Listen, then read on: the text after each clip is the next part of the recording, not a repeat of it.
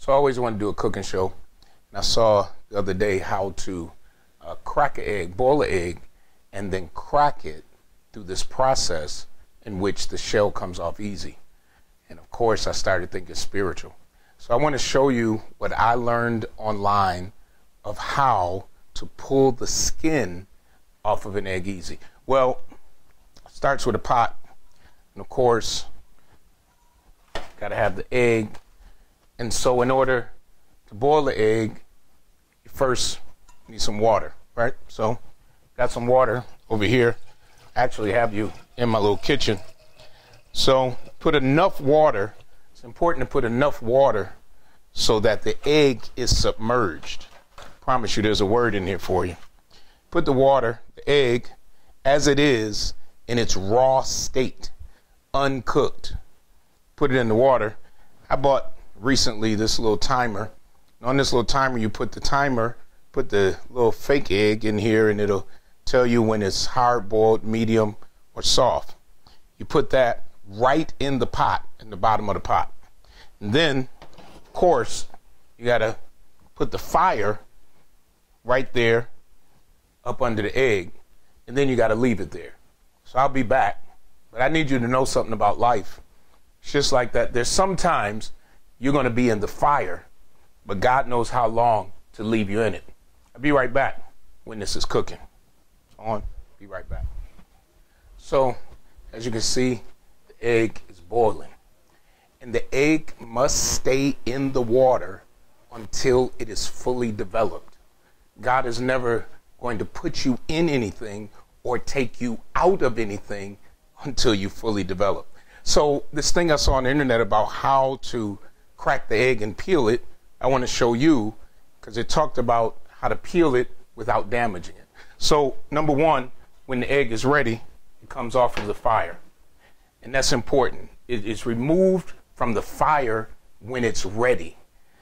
And then it's cooled. It's put into water. If you want it cooled, I mean, you can do the same thing without cooling it, but it's cooled down.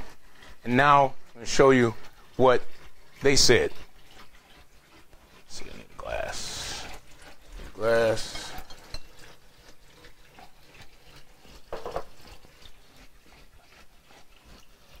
And so when it is ready, the egg is taken from the water, just as it was taken from the fire. And then something odd.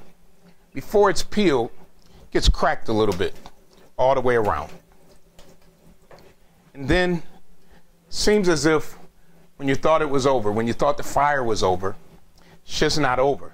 Because there's sometimes in life that you can be in the fire and go right from the fire into a storm. And so it's not over. Oftentimes when we want it to be over, after we've been through the fire, after we've been in the heat, after we've been cracked, I mean, isn't it enough that you've been in the heat and been cracked? But my friend, I want to show you the next part. Because what they show you is to put your hand over the jar with the water. This represents your storm. You've already gone through it, and then you shake it. You shake it, and you shake it, and you shake it, and you keep shaking it. Then you remove it from the storm because storms don't last always.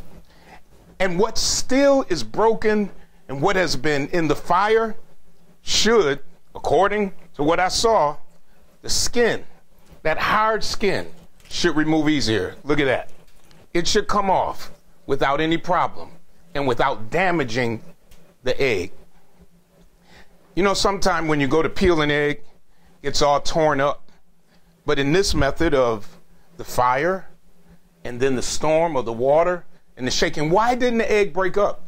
Well, number one, I had to keep my hand right there above the storm. My friend, I want you to know that no matter what storm you're in, when you're a believer, God keeps his hand right there near you. You can be going through ups and downs and ups, but part of that storm is to make sure that when you're ready, everything that you don't need in the next season is taken off of you. And just like the skin of that egg, It ensures that what falls off of you does not hurt you. There were some things in your season when you were going through a storm that you needed that you don't need now.